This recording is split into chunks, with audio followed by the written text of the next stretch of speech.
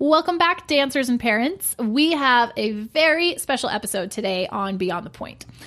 We have dance nutritionist Rachel Fine joining us from To The Pointe Nutrition, and I am so excited for the information on this episode. No matter what your relationship with food is, this is a must-hear for dancers and parents. Now, I have to apologize in advance for the sound on this one. We had some technical issues, and Rachel and I discussed whether to re-record it, but the information is so good, we didn't want to risk not saying it. So tune in, listen up, and next time we have her on, we will make sure that the sound is dynamite. Now, some of the things that we're covering in this episode are everything from what body dysmorphic disorder is, how she thinks about food for dancers, how she recommends balancing carbs and fats, tips and tricks on eating, and all of her free information available to you at any time. I am so excited, guys. So let's dive right in. Okay, guys, we have Rachel here with us. I'm so excited to have her on the podcast. She is a nutritionist who works with dancers almost exclusively, right, Rachel? Yeah, I would say by now, in the past year, I've really narrowed it down to the ability where I can just see dancers exclusively. So I would say like 98% of my clientele are dancers. That's awesome. Yay, I'm so excited to have you on here. So Rachel, instead of me introducing you, I want you to tell us a little bit about yourself and how you got where you are today. Yeah. So I am a registered dietitian nutritionist, and I started my company, which is called To The Pointe Nutrition. I started it about 6 years ago already. It was actually before I even got my license to be a dietitian. I was in the clinical world. I was working in a hospital, or I was doing my clinical rotations in a hospital, about to actually start a job as a clinical dietitian, which I'm a science nerd, so I very much wanted to be in the clinical world, working with critical care patients, doing all the even tube feed type things. I'm pretty nerdy. So I was doing that, but always in the back of my mind, I never stopped dancing. So just to even rewind more than that, 6 years before that, I was about 19. I made the transition from being full-time pre-professional dance student to wanting to really round out just my lifestyle in general. And that's when I ended up doing a career switch into the nutrition world. But dance is always just such a huge part of my life, and I always say that dance is my psychologist. Going to a ballet class is my psychologist. Mm-hmm. So I never stopped dancing. I always continued dance even when I went and started school at NYU in Manhattan.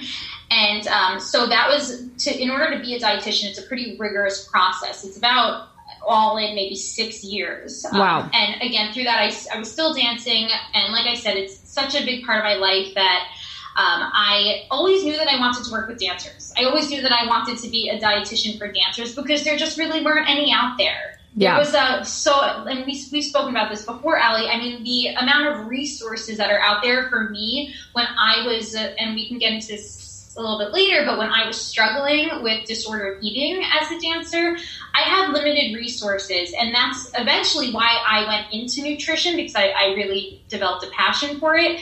But I wanted to help the girls that were just like me, and that classic type A perfectionist, excuse me if I say bunhead type of girl. I mean, that was me, and I see them all over the place, and so I wanted to really start my business for them, for those girls, for myself when I was in those shoes as well.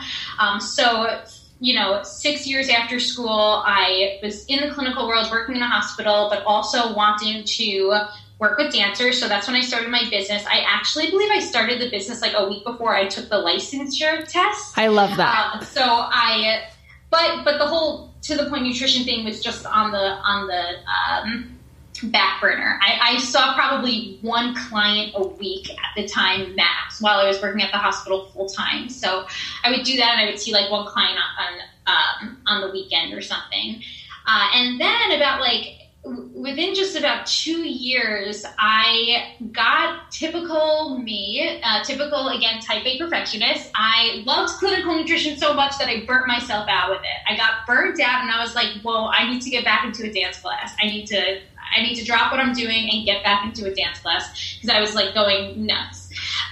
So I left the hospital, really took a plunge, left the hospital, decided to just dive into my private practice full time at that from the start, which was honestly really tough. I ended up picking up some other things here and there. I did some research over at the Harkness Center for Dance Injuries during this time, and I worked as a clinical adjunct professor at NYU. So I was doing still kind of keeping my foot in the clinical nutrition world, but really wanting to get back into the dance world and develop my practice. So that's when I started that. I was able to dance more, perform just a little bit, but nothing crazy. And that's when I just really developed To The Point Nutrition, which is, fast forward about 4 more years, and that's where I am today, which is, I would say 90% of virtual practice. I am based in New York, and I do have an office in New York. So sometimes I will see some clients who are here out in Long Island or in the city. But much of the work that I do is virtual. And back in January or February, I created an online course, Nutrition for Dancers. And just since then, I've been creating resources that dancers can really just have easier access to from all over the world. That's amazing. And that's kind of where we met each other, was on the online world, as we both realized that our online courses kind of complemented each other in that we wanted our resources to be able to be reached, not just with our local people around us. Yeah. So Rachel's courses are amazing, or her course that she has. And it's really such a refreshing and healthy way to look at not just a dancer's body, anyone's body, but especially for somebody who is spending their day in front of the mirror, comparing themselves constantly to other people's bodies. I know that I personally experience this, and I watch my dancers do it. Even when they come in here, they're eating their snack and they're looking at what someone else is eating. And I can see their wheels turning, wondering if they've made a good choice, or if that person looks a different way than they do, what would their decision lead them to. So this comparison game is strong in the dance world. And your course has just offered so much healthful thinking about how to think about what you yourself are putting into your body, which is lovely, just lovely. So as you've gone towards doing your online stuff, what type of dancers has that kind of opened you up to? Do you work with a certain level of dancers, or do you get to see a wide variety? What's your normal clientele like? Sure. So I would say it's pretty 50-50 between the younger student dancers, so whether that be those that are in pre-professional type programs. So a lot of them happen to be homeschooled. They're in programs that are, they're dancing up to 30 hours a week. Right. Most of these girls, most of these students. And then I would say the other 50% are professionals. Most often, I would say that the students are the ones that really actually need more work. Our relationships are built really, we're working together for a longer period of time is what I'm saying, because as you know, the competitive environment of dance, just like what you were just saying before about the food, is so strong, and young dancers have a lot to do. They've got a lot to accomplish to reach their goal. There's a lot of work that needs to be done. And sometimes that mentality puts us in a tunneled vision. And this is kind of what you were talking about before with snaps, looking to the other girl. What does she have? What does she have? What is she doing?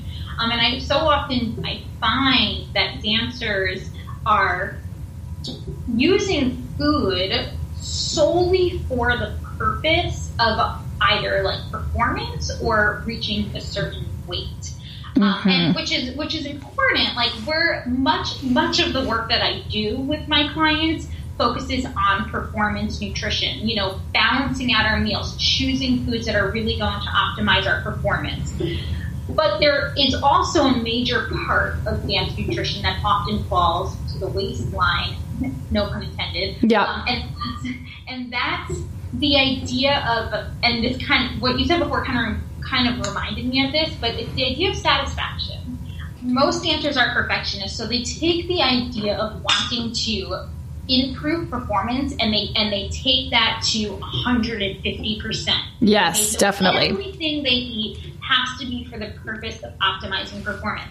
Again, that's a huge part of what I do. We want to balance out our meals. We want to choose foods that really are going to help our performance, that are going to build muscle, and promote an overall performance goals, what we're trying to achieve, which, as you know, endurance and strength-wise are pretty darn demanding in today's dance world.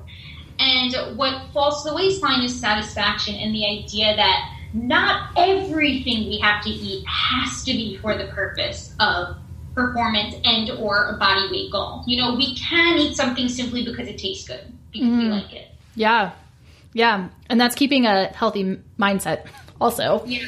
Yeah, and I find that with, again, just maybe this is just the clientele that I work with, but dancers just are at risk to that perfectionism and that type A personality. I don't know if they're necessarily at risk to that, or they come in, what happened first, the chicken or the egg? Right. But it does really come to play, the work that I do, in terms of just helping these dancers find a bit more comfort in the middle ground. It doesn't have to be all or none, black or white, 0 to 100. Yeah. Well, when you were saying that, you're looking at kind of the extremes of how they put food into their body. I was thinking similarly, I get a lot of ballerinas specifically, or maybe just people who do one genre, but ballerinas specifically come in and think that they need to work in turnout 100% of the time. And if they are not doing something with their belly button pulled in and their pelvis tucked under them, they're not training hard enough to be a dancer. But in reality, they need to be training the opposite side of their body, their opposite muscles, to then improve that muscle group or that thing that we're looking to make better for ballet. So it reminded me in kind of the nutrition world, as you're saying that although we definitely want to be really aware of what we're putting in our body and what serves me, what serves you, what serves dancer Julia, there's also this other part that, like, you don't need that performance side maybe 100% of the time, but you do need the mental satisfaction or a carbohydrate every once in a while. And I think that we've fallen kind of far away from that in some extreme training, probably from our teachers. Things get passed down, and I'm sure you have something to say about this, but I've definitely heard carbs can be the devil, and I don't think that they are. So that kind of thinking of being so extreme leads to very extreme behaviors, and most of the time leads to injury in my world, and I think it leads to a nutrition injury in yours. 100%. Our world's injuries are very similar. Yes, they are. The nutrition injuries at the end of the day are, there's obviously many, but what I'm going to focus on are the bone-related injuries. Because when a dancer is really not fueling sufficiently, they risk a host of reactions. In the science world, we call this relative energy deficiency in sport. And essentially what that means is that they're not providing their body with enough calories to support the high demands of their exercise. So what's happening is that the body is prioritizing. It's saying, I got to get through this dance class. We got to push through. So I'm going to shut down other processes that aren't really needed for my individual survival. So what does it say? Like, we don't really need reproduction for our individual survival. As a species, we do, but not as an individual. So the body says, well, you know what? Let's mute our reproductive system for a second, so we can push through this dance class, so we can push through these performances, because we have enough energy to do that. But we don't have enough energy for both the metabolic end and for the physical end. So in doing so, what happens? Hormonal imbalances ensue. And obviously, I'm just really generalizing it right now for the sake of the purpose of your podcast. But what happens is hormonal imbalances, and then long story short, what happens from that are deterioration of bone. And then what happens when we dance on weak bones? We're at risk for stress fractures. We're at risk for bone-related injuries. So it really is the nutrition for performance end of things is so important. And then what I often like to tell my clients is that not only are we using nutrition to give our body the tools to build the muscles that you, Allie, are working with them on to build, right? But we're also have to remember the mental muscle, strengthening the mental muscle, because there's nothing more, there's nothing, in my opinion, that's sadder than a dancer who leads to burnout, who leads to mental burnout from really underfueling, because at the end of the day, an underfueled dancer is tired, right? They're weak, they're fatigued. And again, another reason for why the risk of injury is so prominent with just underfueling and lack of nutrition. Yeah, absolutely. I want to jump back a little bit. I want to ask you what your feeling is on dancers, as you were talking about, you know, the injury of eating and the hormones being out of whack and taking the energy from one system into another or leaving something behind. I have a feeling that our reproductive system is something that gets left behind frequently, because that seems like that's not high on the priority list of a day-to-day activity, like you said. So I know I have a lot of dancers whose parents ask me about their periods and all of that stuff, right? So sorry if you're a guy listening to this, but it's an important thing. And I get asked all the time, is it okay that they don't have this? Is it okay that it's light or sparse? Or what can we do to make sure that this is happening? And this is 100%, I want to say, everyone, this is individual. And this is where working with someone is very important, one-on-one. But Rachel, what's your general feeling about when you get somebody who's in their teen years, who's so burnt out on food, who's not maybe giving themselves all the different components to help their health, and this is a sign that could be happening? I get this question all the time. Parents, whether it's coming from the parents or it's coming from the dancers, I often hear, and actually the scary thing is that I've heard this from medical professionals too, and it gets under my skin. I've heard them say, oh, but it's common for dancers to not get their period. Yes. And I cannot stress this enough. But just because something is common doesn't make it normal. Okay? Absolutely. And so when I work with dancers, one of the first things that I tell them is that our goal together may not necessarily be to reach a certain number on the scale, okay? Rather, I want to reach a weight that you can sustain a period at. And that's often what we work towards. Interesting. Now, this might sound scary to a dancer who's scared to gain 5 pounds. Yeah. Okay. I actually just wrote an article about the reality of the dance world. I mean, there are companies out there that have requirements, and they are often unhealthy requirements. They are often unrealistic requirements. And, you know, the idea of changing the industry is a podcast in of itself. Absolutely. Right? But for the individual, I really encourage that one does work to find a balanced lifestyle that does promote getting a period. Because in what I say is that a period is a great symptom of good health. Yeah. Okay. Get it? So when you said, sorry if you're a guy listening, actually men are also, or boys are also just as much at risk for developing what I said before, relative energy deficiency in sport. And actually in the past, Allie, I don't know if you remember this term, it used to be called the female athlete triad. Yes. And the reason for that was because the biggest symptom of poor bone health is not getting a period. It's the easiest symptom to spot. But over time they realized that boys and men as well were showing very low hormone levels and at risk for the same bone-related injuries. So it's even harder to identify in men because they don't get a period.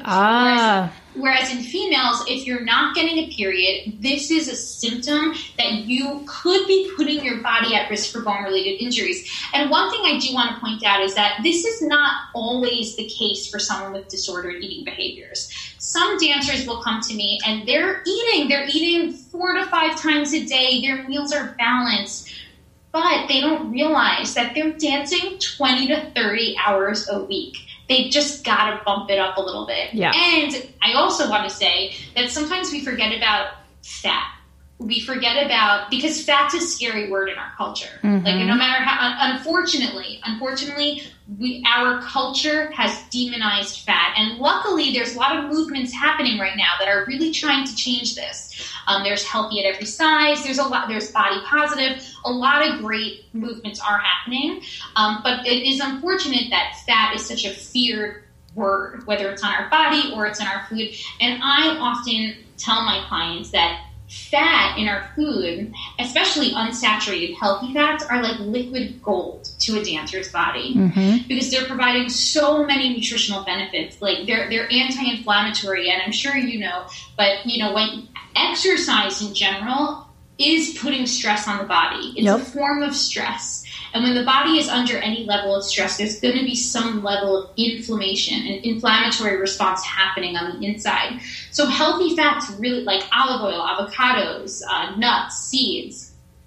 These sources, these are great sources for phytonutrients, antioxidants, omega-3 fatty acids that really do play an anti-inflammatory role. And I really encourage my dancers, because not only do they do that, but they do help with hormone regulation. Adding fat to a meal really helps with hormone regulation. But I think, again, the word fat gets demonized in our culture, that a lot of dancers will automatically try to avoid it. And the biggest example I can always say is Halo Top. Halo Top ice cream is probably, I would say like 99% of the dancers that come see me, the first thing on their 24-hour recall is like Halo Top. Really? And I could go on and on about the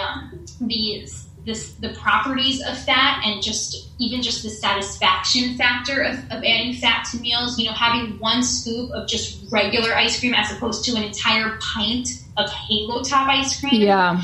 Rather than have the one simple scoop of ice cream. Does that make sense? It absolutely makes sense. It absolutely does. Because it's all about balance. And I think that that's what you're promoting, and what you're seeing results with is, it appears when I follow your Instagram and when I see your emails and everything. You just posted one that I loved. I mean, I love them all, but Rachel does a great job of posting things that, instead of saying like you should eat this instead of this, it's like, well, if you ate this and this together, it's going to give you more energy. It's going to last you through. You're assisting the carbs and the fat and the proteins to work together. So I saw, instead of a pretzel, why don't you eat pretzel and hummus? And I was like, I love hummus. Thank you for giving me permission to eat pretzels and hummus together.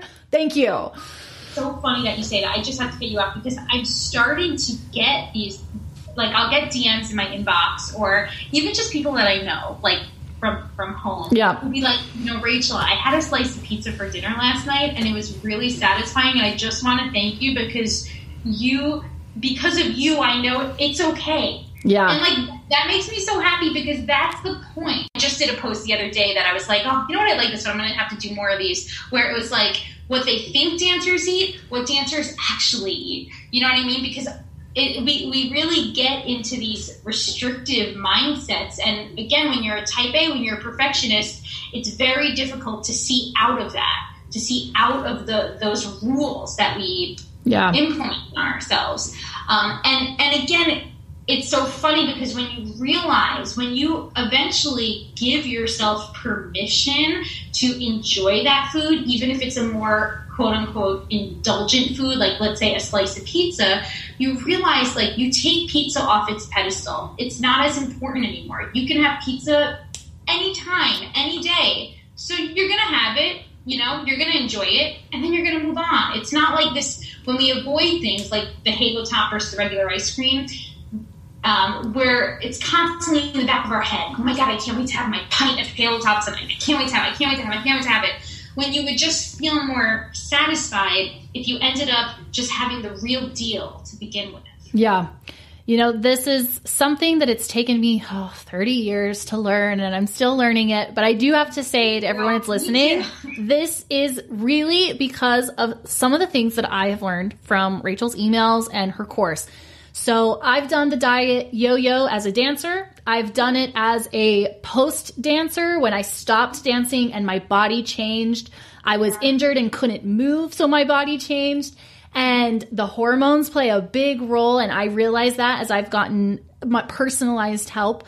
But I've, in the last few years, done the eating change where I don't do one thing. I don't do carbs. I don't do this. And it was successful for a short amount of time, but my health, not the way I looked, but my health went down. I started losing hair more than normal. My skin didn't look good. My energy level wasn't good. And I started to realize this is not sustainable. So then fast forward, and now after months of working with Rachel and doing some of her tips and tricks, I really do look at my eating more as what's going to help my body right now. What do I need in this moment? And the other day it was National Ice Cream Day, which I'm not if society tells you should eat this food today, you should go eat it. But I happen to love ice cream, and I have friends who love ice cream. And I was like, guys, let's go get a scoop of ice cream. And we did. I got my one scoop. I felt totally great about it. And then I next day got back to my eating that made me feel good.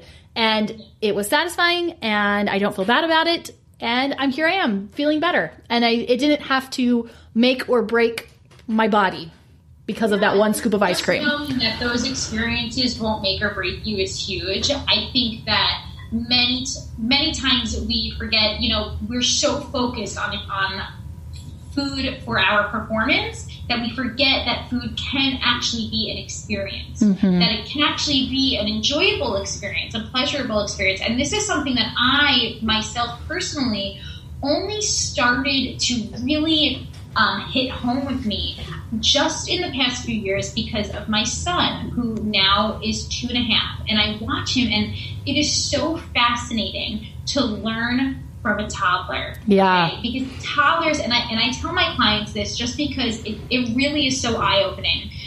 Even though my clients can't really relate. They're like 14 to 15 years old. But you have to realize that a toddler just everything with instincts. Okay? They're craving this, they eat this. They eat half, they put it down, they're done, they go play.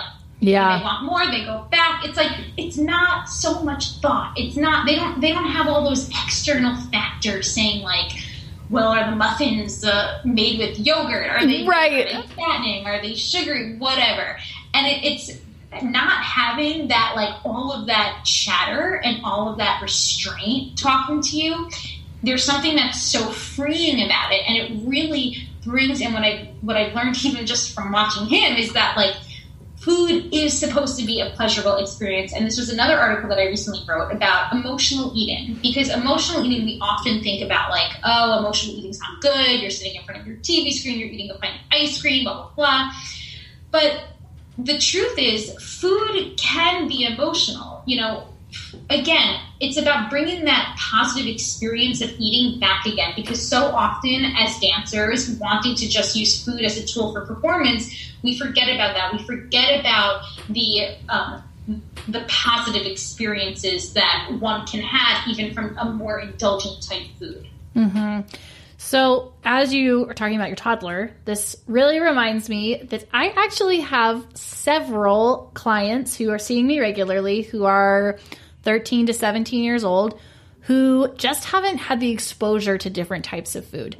And they are adamant that they, quote, do not like certain foods. And when I question them farther, they've never had them. So with some of them, it's become a personal mission because I want them to experience these things. They eat a bite of my lunch every time. And they look at me like, that's a green smoothie. And I'm like, well, it's great. Taste it. But what I'm getting at when you said the toddler thing is that I know I've heard that toddlers or that kids need to taste things. I don't know if I'm quoting the right number, but maybe 12 to 20 times before their taste buds start to develop about what they like or don't like. And for kids or dancers, because I feel like we, as a dance culture, have restricted our food so much that maybe at a young age, these dancers are hearing that they shouldn't eat certain foods, so they don't. Or they just fall on the extreme, maybe where they're counting calories and they're not thinking about making sure they're balanced. So they're really leaving out a wide variety of food. And then when they come to me and we start talking about if they've had a Brussels sprout or quinoa or something like that, or even brown rice, they think they don't like it. Do you have any advice on that? Do you experience in that? What's your come from when you're trying to introduce new foods that maybe seem a little bit scary because you haven't done it before? I think that's a really good topic. It's so funny. Most of the girls that see me, usually those scary foods are not necessarily like Brussels sprouts and quinoa. It's more like pizza and ice cream, and those are more of the scary foods that I hear about. But I do a lot of work with my clients. I call it exposure work because, and this is from cognitive behavioral therapy, which is on the psych end of things. Again, I'm not a psychologist or a psychiatrist, but I do have some experience in CBT, and this use of exposure work does help to get these dancers trying more, breaking their boundaries from foods that are more feared. Again, what I see more often, though, is like the fear of cooking with oil. Yeah. Like having sauteed veggies instead of having steamed veggies. So those are more the food fears that I work with. And in that sense, I call them unapologetic enjoyments. So I'll have my dancers write a list of foods that they feel are bad, or maybe they've read that they're bad. Maybe someone has told them that they're bad, and I have them write them down. And slowly, as we're working together, we reintroduce these foods back into their daily meal plan or a weekly meal plan. However, I always try and meet my clients halfway in terms of working when they're comfortable doing this. Yeah, but it's called exposure work, and it's definitely pushing their limits, which can be really tough because the dancers who are that young, especially the ballet dancers who are right now maybe not quite as exposed to more of the contemporary type work, more of the improv or modern type of work. So they're very much learning in the framework of classical technique, right? So the idea of letting go, and this is actually very personal for me, because this was one of the biggest things I struggled with when I quote unquote graduated from being like that young dance who only did classical technique to really dipping my feet into worlds of contemporary dance and modern dance and letting go. You know what I mean? Dropping, letting go, being heavy to the floor and things like that. And do you see dancers like that where it's tough for them to do that? Yeah, absolutely. Ballerinas? Yes. I have some great ballet schools right here, and there's a level of uncomfort that just inherently comes with doing that. They're so comfortable in their classical technique, holding themselves, holding their arms, port de bras, all of that. That it's very similar with the food thing, right? We get comfortable. We get comfortable with what we know. Yeah. And we get comfortable with a framework, with a specific framework that we set out for ourselves. And at some point, we have to learn to push those limits. We have to learn to push ourselves to try new things, whether that new thing is something like a quote-unquote healthy food like quinoa, or whether that new thing is something that they ate when they were toddlers but stopped eating because they learned it was unhealthy, like a slice of pizza or an ice cream sundae. So does that answer your question? Yeah, absolutely. Absolutely. So something that you keep saying that I really like is you say disordered eating. And I feel like that applies to a lot of areas, not just it sounds like you've kind of made a play on eating disorder.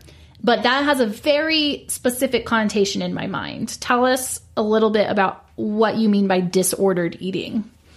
Well, as I've really had my practice over the past several years, I realized that most of the dancers that are coming to see me are coming to me with such strong quote unquote knowledge, about the dieting, nutrition, and health, because they're getting all of this information from what's called diet culture. You go on Google, you learn about whatever type of diet, fad type that is out there. So most of the dancers that see me have never officially been diagnosed with an eating disorder, and eating disorders is a very specific term that's defined in the medical community, and there's multiple types of eating disorders: anorexia nervosa, bulimia, and those are just two, but there are many different types. And I found that most of the girls that I was working with fall more under the umbrella of orthorexia, which is actually not yet an official diagnosis of an eating disorder. Maybe one day it will be, but it's very hard to give it such a black and white diagnosis because orthorexia is the obsession with healthy eating. And that's really what I based my practice on, because that's what I personally struggled with when I was making that transition between dance and nutrition. Was like my type A perfectionist mentality was like, oh my God, I want to perfect my performance, so I have to perfect my diet. I have to follow a perfect diet. I'm not gonna restrict calories. I love calories. I love food. I love healthy foods and eating and making these different recipes and blah blah blah. But it leaves no room for error. It leaves no room for that slice of pizza, because I have to eat whole foods. I have to eat minimally processed foods. And again, the reason why it's so difficult to set a diagnosis for this is because how do we define when this is unhealthy behavior and when it's not unhealthy behavior, in the sense that, these girls are eating, and they're eating really great healthy foods. Their body is getting the fuel it needs. But as I started working more with these populations, I realized that maybe the physical end of things is okay. Maybe this is sustaining the physical end of things, but it is tormenting the emotional and the mental end of things, and that's where it leads to burnout.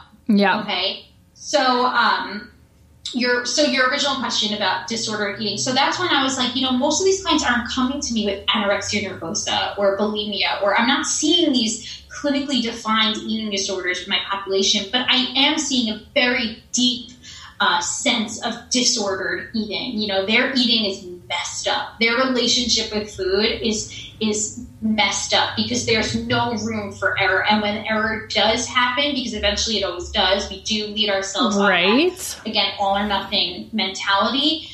It's like the end of the world, and that could be very detrimental to a dancer who feels that they have to bring their food to social events, or who feels that they can't even go to social events because they're scared. That's very true. I didn't think about it like that.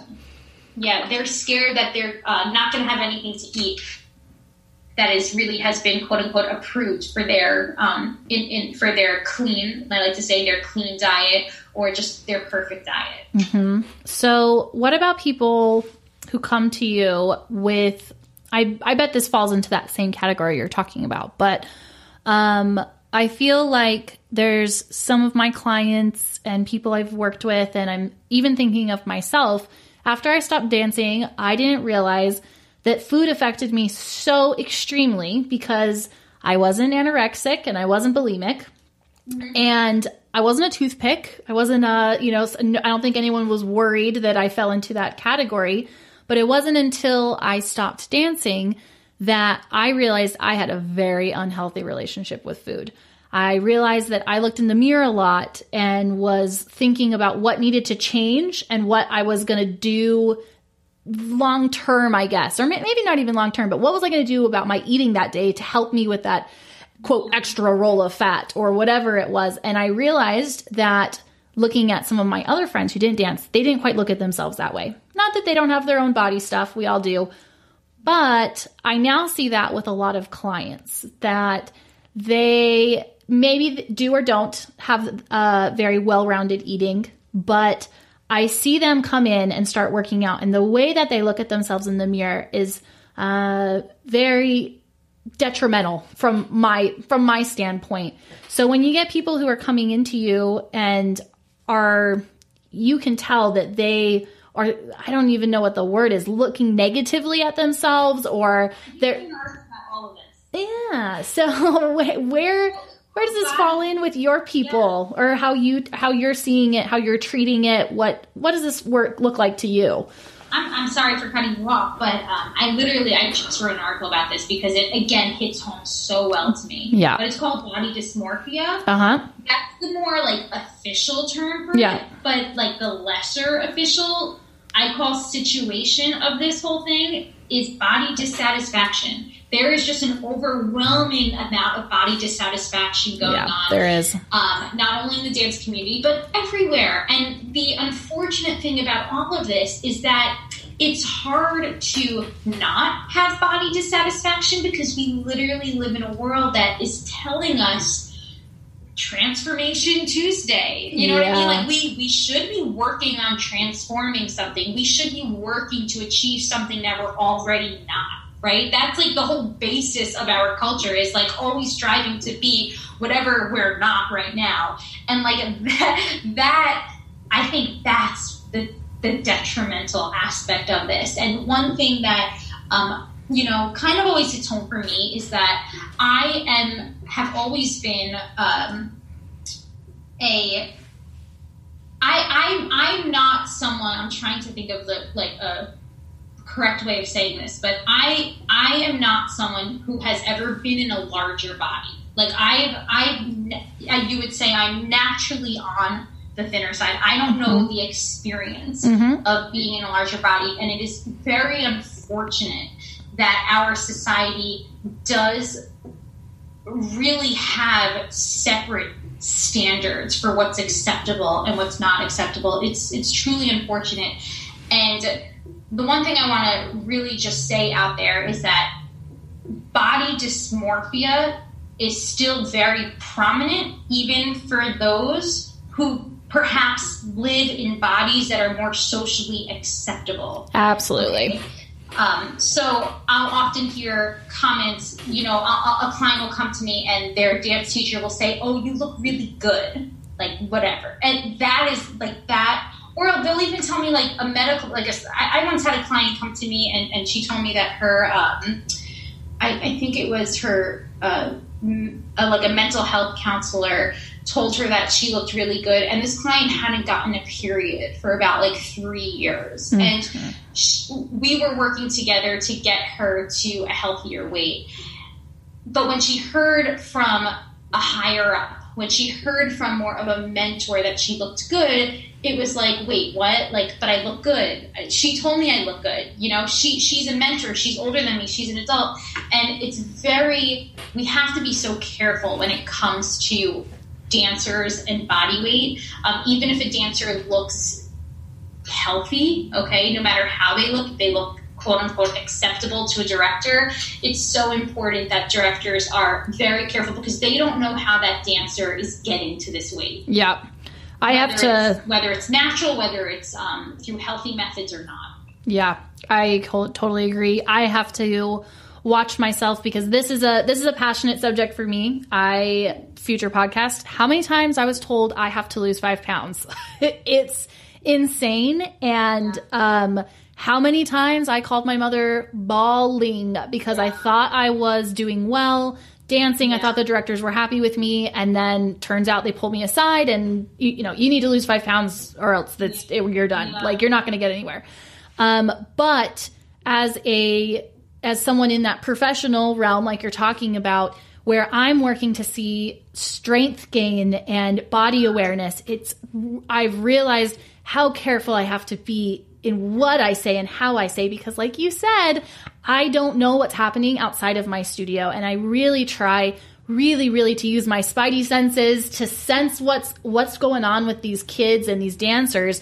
And it's easier when I see them each week. but a lot of them I don't. And it's very easy to hide what's going on the inside, especially if you know you have somebody who's looking for these things. So that's why this podcast and what you're doing is so great, because you're really integrating the different fields that are needed to sense out these type of issues. Absolutely. So my question for you, where I'm going with this thought, is what can the parents do? Because I feel like a lot starts with the parents, and it's going to be an ongoing thing. If I have to continuously think about how I'm saying something to dancers after being in it for 20 years, the parents are going to have to really think about it. And we're all going to make slips.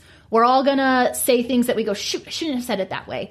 But even just to each other, like these young dancers that are wanting to support their friends better, I think everybody knows, if you're in the dance world, you've had some type of comment that has made you not feel good. It's made you feel less than, you walk away with a heavy heart or something like that. So you understand what it feels like. And if you see a friend or a coworker or a fellow dancer who's maybe having one of those moments where they've had something that's a director has said, a teacher said, a parent said, affect them, what do you say to maybe the parent side of this? Maybe this isn't something that you get to work with, because if you're working with the kids, but do you have any advice for the parents or the friend in ways to talk about positive body changes or not talk about them, I guess? Yeah, no, I'm glad you brought this up. I do work with many of the dancers' parents as well. It's definitely, even though they're not always sitting in on the sessions, I'm usually always in contact with the parents. And actually back in August, I, as you know, launched my dance resource site that really has its own section for dance parents. You know, whether these parents are familiar with the dance world or whether they're not. I offer a great tip sheet in there that they can download, and it's free, by the way. Everyone should go download that. But my biggest suggestion, my biggest tip is that parents have to look in a mirror and assess their own relationship with food, because kids are going to model. Kids model behaviors. And parents have to, if their relationship with food and their body needs some repairing, then they too should consider seeing a dietitian or a licensed professional, because that doing this together as a family is really important. It gets really tough when a parent really doesn't know the dance world, so they think like, oh, but this is, again, like what we said before, this is normal. This is normal for dancers. You know? Yeah. She shouldn't be getting a period. It's normal. And this is why your resources, my resources, are really just have to get out there and let them know that, you know, you can still be a professional dancer and have a very healthy, balanced lifestyle. You can still eat. You can have a slice of pizza and still be a professional dancer. Yep. And that's what we have to let them know. And sometimes this can be really hard because, you know, there are directors out there that are still living by old, antiquated standards of body aesthetics. But sometimes we also have to ask ourselves, well, these 5 pounds that we're striving so hard to reach with restrictive behaviors, whether that's over-exercising or under-eating, are those 5 pounds really worth it? Are those 5 pounds really what are going to make me pull out those 32 fouettes perfectly? Like, those 5 pounds are the reason why I'm not doing it now. And as you know, and this is something I always have to remind dancers, is that muscle weighs more than fat. Yep. So we want musculature. We want strength. Yeah. Because that's the only way we're getting through. I mean, the demands of dance these days from when you and I were dancing are insane. And you can just scroll through Instagram and see what these girls are pulling out. You know what I mean? Yep, definitely. And they need the strength to do it. So I hope that answers your question about the parents, though. Yeah, absolutely. So, Rachel has some wonderful online resources. She has a lot of free information, which I really, really appreciate. Rachel, tell us where we can find all of your stuff and kind of give us a rundown on what you have. Yeah. So back in August, I launched my newest resource. So I've been back. So like I said earlier in the podcast, in February, I created an online course. It's a 6-week program. And it's helped a lot of dancers really build a framework for a balanced lifestyle and also for their performance. Now, then a couple months after that, I launched my first performance workbook, which is a downloadable guide, and that was specifically for summer intensives. And the reason why I did that was because I wanted an even lesser expensive, more attainable option for dancers, so that because you know this, but the amount of eating disorders that originate at summer intensives, that's like the breeding ground of disordered eating, our summer dance intensives. So I was like, before these girls go out on their intensives, I've got to get them something. So I made a performance workbook. And then back in August, I was like, you know what, I wanted to just make a bunch more resources that were really just free, that dancers can turn to find pretty much everything they need in regards to dancer health and dancer nutrition specifically. So that's when I launched. It's dancenutrition.com, and you can go on there. I have a bunch of free downloads, free downloadable guides, and I even created a free mini course for dancers, because one of the biggest questions that I get, and I love polling my followers. I don't know if you do this with your followers, but I'll poll them and I'll be like, what's the most concerning thing to you about nutrition, or what do you find the most confusing? And time and time again, I hear a lot about just nutrients. Like, what specific nutrients do I need as a dancer, whether it's calcium or vitamin D? So I made a little 3-day free mini course that dancers can check out. Wonderful. And then in turn, they can kind of see if they want some more guidance, they can turn to the other resources that I have. Wonderful. And your your course for dancers, you do this virtually also. You said predominantly virtually. Yes. The course, it's called The Healthy Dancer, and you can find that on my website, Pointe with an E, nutrition.com, or you can also find it at dancenutrition.com. And like I said before, it's a 6-week training program. Now, there's 2 levels to it. You can either just do the straight up course, which involves video instruction and quizzes and assignments and a lot, again, of these just interactive downloadable guides. Or you can I have an elite program, which basically means you're getting the course, but then you're also meeting with me virtually for 3 sessions. So and actually when I hang up with this podcast with you, I have my course students that I'm going to be seeing for the rest of the afternoon. So we'll meet for like 3 sessions while you're going through the modules of the course. That's great. Yeah. And I'm a huge proponent of one-on-one training. I still get one-on-one training in all regards, physical, emotional, and with my eating. So this is a great way if parents are looking for something to assist your child, if you're not sure where they kind of fall into this disordered eating, because I will say that it appears to me that most dancers fall into the spectrum of what you're calling disordered eating. Yeah. And if you're not sure how to assist your child or yourself, Rachel is really a great resource. And the reason that I had her on, because there are a lot of nutritionists in the world, and a lot of them are wonderful, but I have definitely run into my share where I'm like, I don't think I would want you working with a dancer. So it's been wonderful to find her. And Rachel, you also work with people who aren't dancers. So like you were saying, if parents wanted to see that there's something inside of them that is shining through in their kid, this could be something that you guys do together. And even if you're not interested in that, I would say go take a look at her free resources. They're amazing. She puts so much work into them, and it really shows through. Rachel, tell us where we can find you on Instagram and your website one more time. Yeah, so I am updating on Instagram pretty much daily. So you can find me at To The Pointe Nutrition, and you all know Pointe is obviously with an E. Duh. That's why I love working with the dance community, because I don't have to explain why I spell Pointe with an E. Yes. So that's my Instagram, To The Pointe Nutrition, and I have 2 websites. My business website is pointenutrition.com. So that's where you'll learn all about my services and what I have to offer as a registered dietitian for dancers. And then my resource site, this is dancenutrition.com. And that's just more of a resource site where I update blogs on there. I have several blogs that come out each month on there. I have many free downloadable resources on there, and I have a bunch of links to just the resources that I've encountered both as a dancer and as a dietitian that I would recommend you check out. So wonderful. Those are the two websites. Wonderful. And I'm going to put that stuff in our show links so you guys can find that below. Reach out to her with your questions. Make sure you follow her on Instagram. I've learned so much just from following her on Instagram, and sign up for her emails. That would be wonderful. That was Rachel Fine. Isn't she wonderful? I wanted to let you know that on Friday, she will be taking over my Instagram to answer all of your questions after listening to this episode. So make sure that you tune in this Friday and ask her. She will also be doing a giveaway of her Nutcracker Performance Workbook to help you guys go into this crazy season and prepare. So make sure that you check it out on my Instagram, Align Fitness by Allie. She will be there.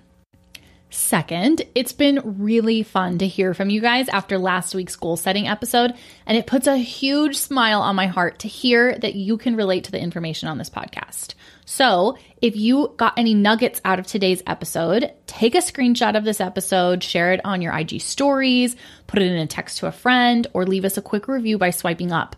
You heard Rachel talk about how common some of these eating habits are and the issues that are in the dance world.